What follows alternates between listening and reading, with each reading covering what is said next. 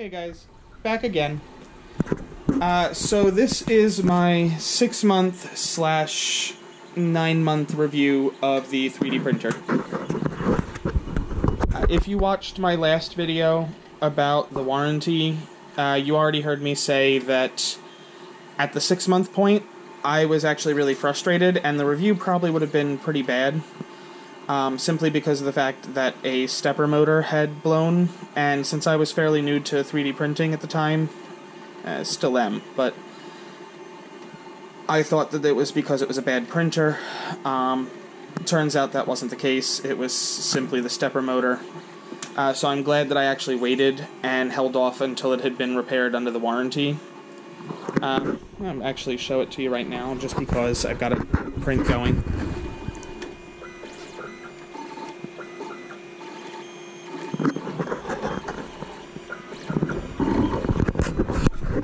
Some of you may notice I've switched over to the blue painter's tape instead of glue anymore. It's just been working easier for me, and I've been really happy with it.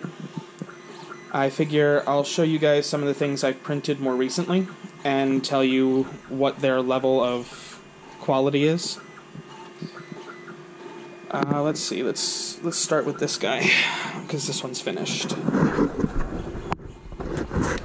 So I ended up printing the Logia Cruise from Monster Hunter.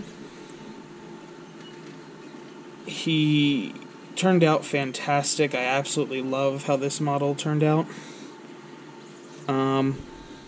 At this point, you can't even see the layer lines. It's beautiful. It's exactly what I wanted it to turn out looking like. This was printed at a draft quality 0.2 millimeters. It's fantastic, and I'm super happy with it. Real quick, show you one of the issues I had. This was one of the ones that was printed right before I had sent it back under the warranty. As you can see the hole right there. Every single print I was doing that. Very similar to what was happening here. That the head is actually off quite a bit. Yeah, that was one of the issues, but once it's been repaired, I've had no issues since then. This is one that I'm working on right now. It's going to be a skeleton dragon. This was printed at 0.08. It's near flawless, guys. For models of this size and larger, this printer has just been spot on. This is one of the wings of the dragon. They look fantastic. They clean up really nicely. I really can't complain about that size model. One of the bad sides, though, the actual model itself, he looks really good, but I'm sure you can see it even from here. That weapon looks atrocious. I'm gonna bring it over so you can see a little better. Yeah, the micro detailing on like weapons and things that are really thin that require little beading, it has a really hard time with.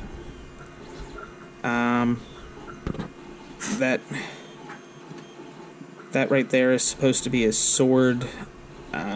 You can see it still has little bits that I need to spend a little bit of time and file off. For those that don't know what I'm working with here, this is PETG.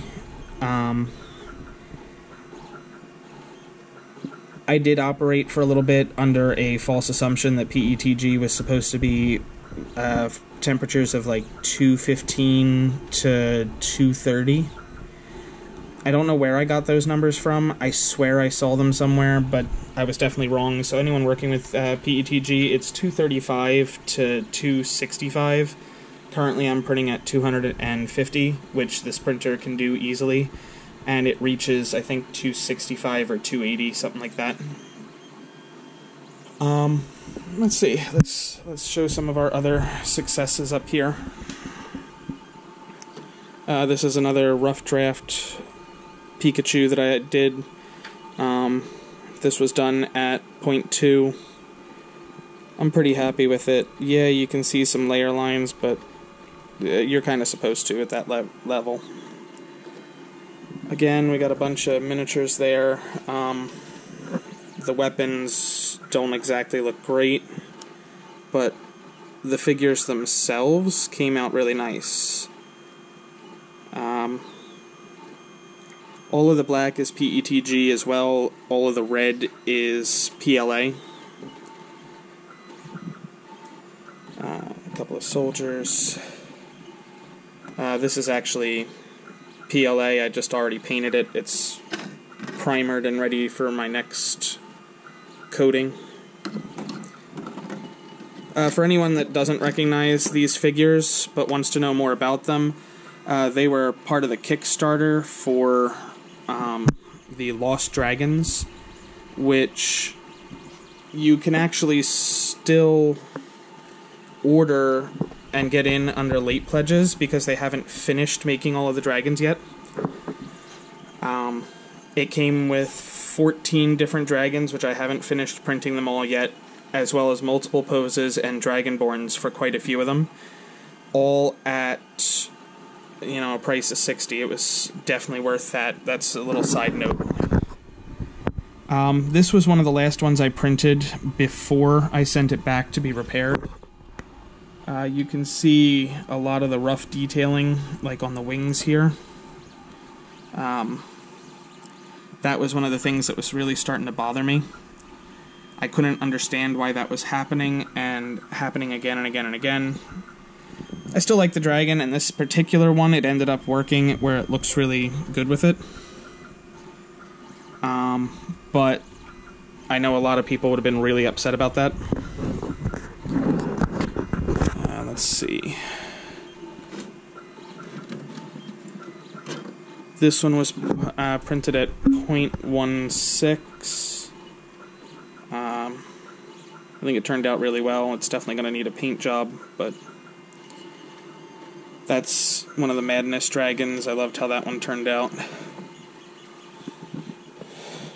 I also printed out quite a few of these, as well as the ship itself. The Kraken, this one's just on Thingiverse. It turned out fantastic. I did this one intentionally at a very rough print job, so that way all of the detailing on that shell came out, which looks incredible.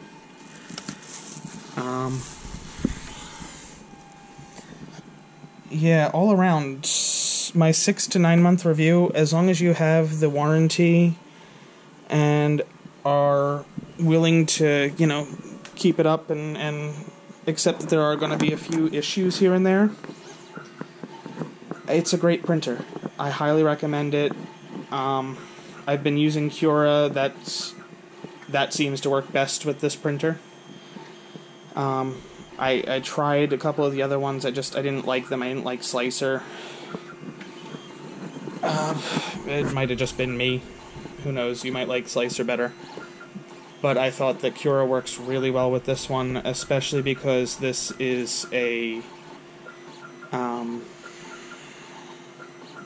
a knockoff version, but it's a copy of the Wanhao Duplicator 6, which Cura already has a profile set for, which is a big help starting it. Yeah, if anybody has any questions, feel free to leave them in the comments, and I'll answer you as quick as I can. I know some people have asked for my Cura profile that I use for the better quality prints. I have it saved. I'm ready to upload it. If somebody knows a good spot for me to upload that and share with you guys, please let me know. See you in the comments. Thank you.